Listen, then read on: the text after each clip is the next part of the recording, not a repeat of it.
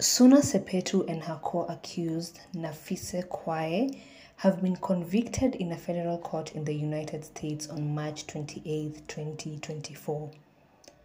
The defendants from Worcester, Massachusetts, were convicted of one count of conspiracy to launder money derived from wire fraud.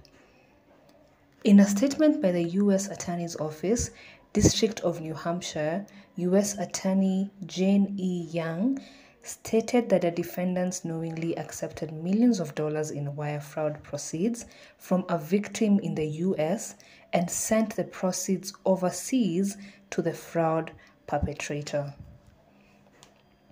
Between 2013 and 2019, the defendants received approximately $3.2 million from a fraud victim located in Texas. These proceeds were sent to bank accounts established by the defendants for various shell companies. The defendants then sent those fraud proceeds to the perpetrator of the fraud operating in Africa while keeping a portion of the proceeds for themselves. The judge presiding over the case is set to announce the sentencing of the defendants on July 8, 2024.